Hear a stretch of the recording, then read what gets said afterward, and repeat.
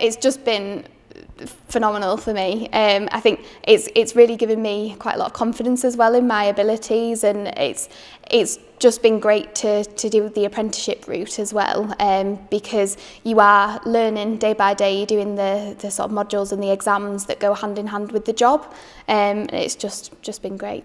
Amazing work-life balance, because obviously you're getting to learn and study in a career that you really want to do, but you're also getting paid and getting to do all the lovely things on a weekend that you want to do as well.